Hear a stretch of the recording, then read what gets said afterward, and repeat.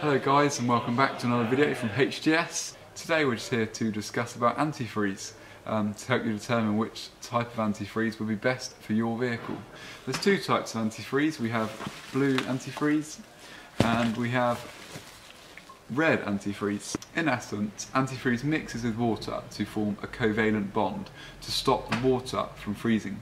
It also raises the boiling point of the water to stop the vehicle from overheating and to minimise corrosion in the vehicle's engine. It's important to get this right, as antifreeze is extremely corrosive and goes directly into the heart of your vehicle's engine. So, red antifreeze is suitable for all year round usage in both automotive and commercial vehicles in both diesel and petrol engines. It is manufactured using pure ethylene glycol and OAT, which is organic acid technology.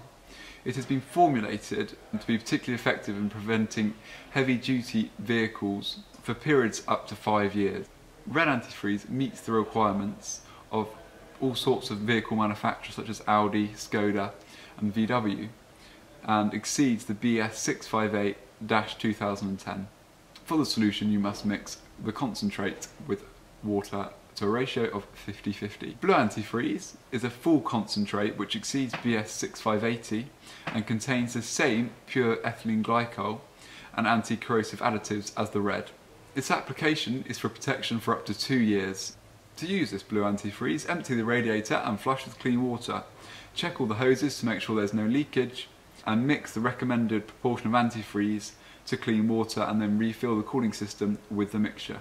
Beware, antifreeze is highly corrosive and contaminated skin should be washed thoroughly.